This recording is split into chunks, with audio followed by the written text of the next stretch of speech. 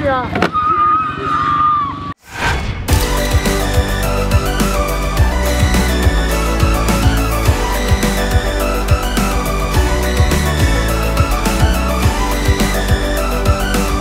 So this right here is the Samsung 360, a brand new camera that shoots in 360.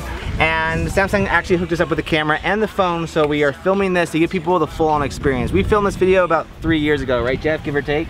2 or 3 years ago? Awesome. It was a blast, so now we want to give a completely different experience, the 360 video. So a lot of planning has to go into every one of these shots, so we want to make it as involved for the audience as much as possible. But everything right here, getting close, experience it with me. You have 2 lenses right here and they're seeing everything. There is a stitch line in this whole area, but it's hardly noticeable, which is huge for 360 stuff. Because a lot of cameras we've used, it takes a long time to stitch it. This does it all automatically with the phone. I can see it all in real time as we're actually shooting, so I know exactly what we're getting and we're not surprised at all. So we're really excited about this, and we love the idea of being pioneers in this field, because not a lot of people right now are shooting 360, but the Samsung 360 has made it possible so everyone has an opportunity to do these videos, and it's significantly easier than it was a year ago. So much is happening so fast.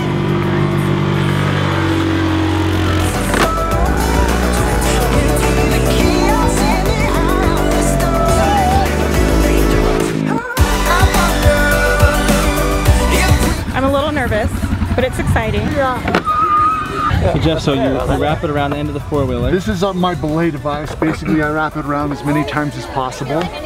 And then, yeah, for sure. And then, basically, when I let go, I can't hold on anymore when I get to the end.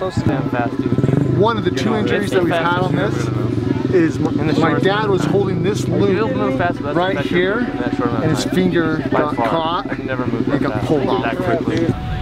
Corey, do you feel extra pressure because you're Devin's brother? A little bit, just a little bit, but hey, it comes with the turf.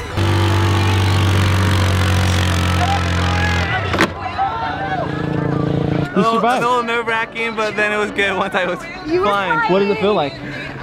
Like, I don't know how to describe it. Did your blood leave your head? It's maybe a little bit right where the goggles are. We're gonna get some drone VR shots. So it was my first time trying it out.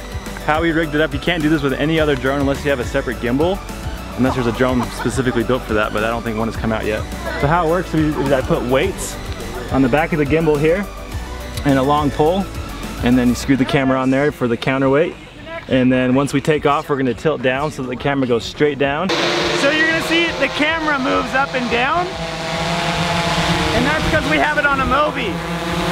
Chris built that, nobody's ever done that before. We had to make sure that when it went back up, it didn't go too high, because then it would hit the propellers, kill the camera, and crash the drone. So you have to be very careful that it doesn't go all the way up.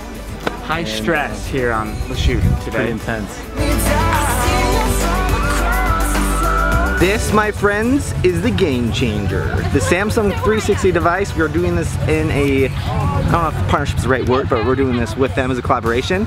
And they hooked us up with the camera and we're taking advantage of it. We want to see how we can tell a story through using 360. For us, this is amazing. It's super easy to use. Super thanks to Samsung for making this video happen. It would not have happened without them. So thanks so much for watching. Over and out.